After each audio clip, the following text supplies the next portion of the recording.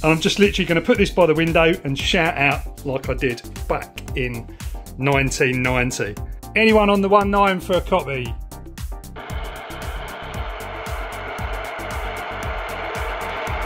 As expected, nothing. Bit of nostalgia today. This is my old bedroom.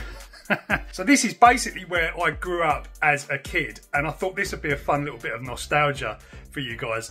This right here on this window ledge is where I used to have my CB radio. So I think it was like Christmas of 1990 or 1989, something like that. My dad bought me a handheld CB radio. It was GSAN, I think, and it was a massive, great thing. It had like 8 AA batteries in the back of it, and that was it. As soon as I got on there and turned it on and found all these conversations happening, I was absolutely hooked on radio. So wind it forward to like 2025, we've got, you know, handheld CBs are still around. You can still buy these things. So what I'm going to do today is I'm going to try it and see if it still works and if we can talk to anyone. From the same place I used to do this, like, how many years ago is this now? Like 35 years ago or something. So here's the radio. I've got a couple of aerials with me. This one's like the one that comes with it. And this one is kind of similar to what was on my old original GSAN, but it was actually like fixed to the radio. So just the top of it poked out. You could pull this thing out. It was absolutely huge. So I'm going to try this rubber ducky antenna first. Okay, so that's on there. Let's turn this radio on. And that's the volume control as well. So this is channel 30. God, this brings back memories already. Channel 30, there used to be a lady in Hertford, where I now live. Not exactly where I live, but I could hear her for miles. Don't know if anyone remembers from the area. She was called Kiwi. That was her handle. Anyway, let's go to channel 19 on here. And I'm just literally going to put this by the window and shout out like I did back in 1990. Anyone on the 19 for a copy?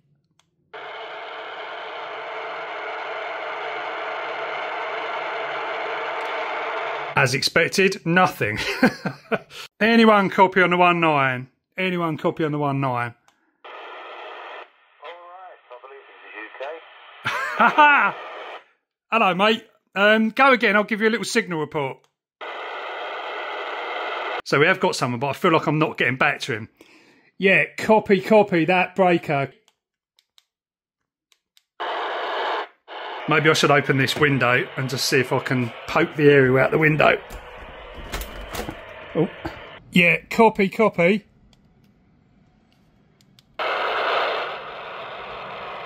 Maybe I should try the other antenna. Right, got the big bad boy on now. Yeah, anyone copy on this 19? Anyone copy on this 19? It's weird, I can hear someone on here. Yeah, anyone copy on this 19?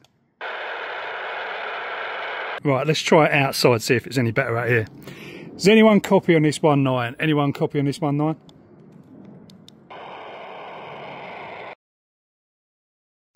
Right, actually, I've found someone. I think they're on. There's someone on the side. I think they're on the EU. Yeah, on the side of the 19. Is that channel? This is EU, isn't it? Yeah, we just figured that out. Yeah, I'm calling on UK. Well, that's working. I'm just standing in the garden at the minute. What, in Hartford or Oddiston? Oh, you'd be lucky from Hertford, wouldn't you? Sorry, what was that? You'd be lucky if I was in Hertford. Well, yeah, your signal's not that brilliant. Well, no, it's a handheld. Ah. Not bad, hang on a minute. I'm just going to go upstairs, see if it's any better up there. Right, I'm upstairs now. Yeah, I'm upstairs now. Was he at his rent or was he on his way? No, he's in Oddiston.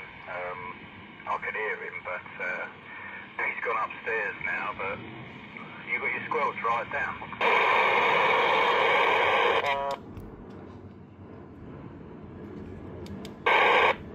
Give it another go, man. Yeah, copy Mark.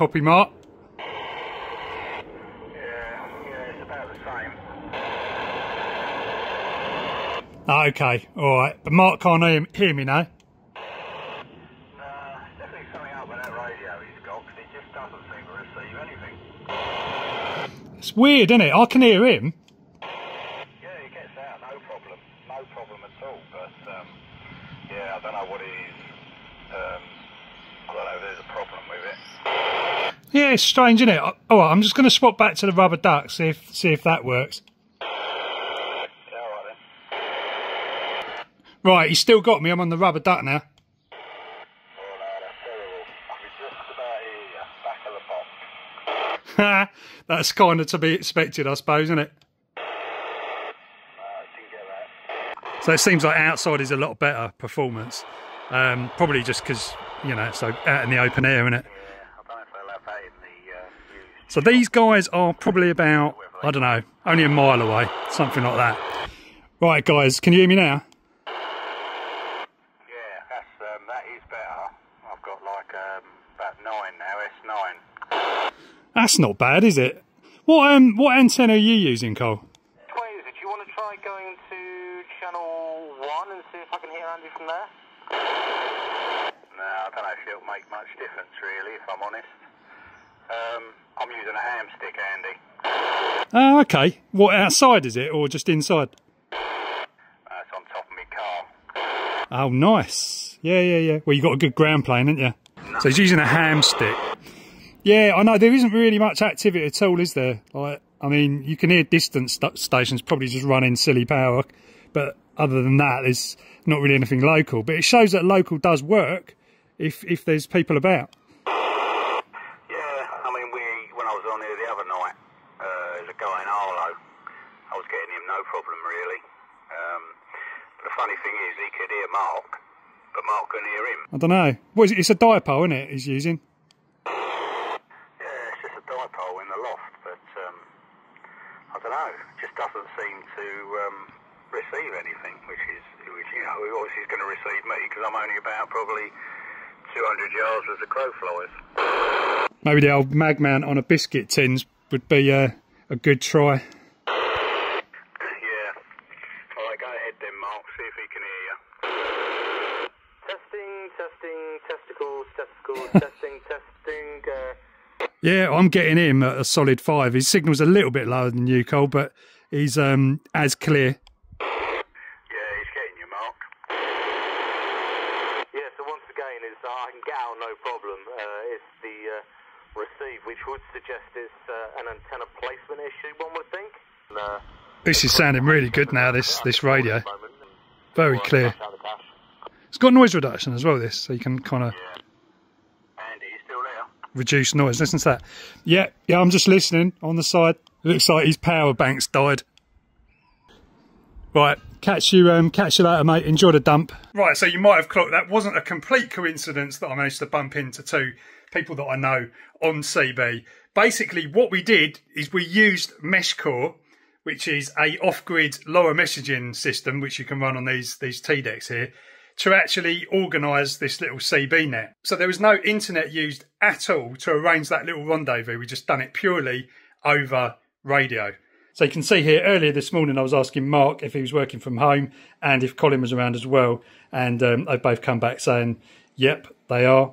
And I was saying, yeah, CB at the ready in about an hour. So yeah, that's how we did it. And whilst we were trying to actually kind of make contact, we were actually chatting on here as well, just to say that I was saying I'm on channel 19, and yeah, basically they were sort of saying the frequencies and stuff. So that's why there was a bit of confusion with the frequencies, but we obviously worked it out by using, by sending messages on MeshCore. So like in that particular test, it did actually work pretty well. But I remember like back in the day, like it was a nightmare. You could probably only talk to people unless they were kind of about a mile or 2 max. With that sort of setup with like an antenna on the back of the radio and that. But, with MeshCore and like Meshtastic, like the mesh-based radio systems that use LoRa, they just work so much better. I mean, this is just a tiny little radio with a tiny little antenna in, and it's managing to sort of make that same trip that is obviously requiring big antennas. Okay, look, we are using repeaters to do that, which are just located at the other people's houses. But in this particular case, there's no repeater here in this house. I'm literally using this little radio from down here in the living room, and it's going all the way, you know, to Mark and Colin, and they're receiving the messages just from this tiny little device. You haven't got to have that big telescopic aerial. You haven't got to go outside. And the reason for that is because these use a technology called LoRa, which stands for long range. And this is a way of sending signals just so much further than you ever could before this existed. And the main reason for that is because they can operate way below the noise floor. So what this basically means is the signals from these little guys are just going to go so much further than CB radio ever did.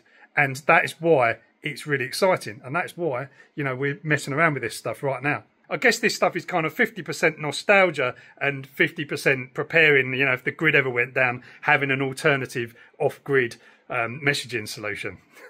Anyway, guys, that's it for this one. Let me know about your CB nostalgia stories in the comments. I'm sure there's loads of people in my sort of age group that were active on CB. And who knows, maybe there's CB users in your area and you might actually be able to have some fun again with that if you wanted to. Other than that, if you want to know more about MeshCore, check out meshcore.co.uk. There's loads of information on there, how it works, how you can get started. It's pretty cheap. The hardware, you can just buy, you know, little development boards on Amazon and get going straight away. And it really is. There's a lot of old CB people on there that are playing around with this, so it's kind of cool. Anyway, guys, that's it for this one. Catch you next time.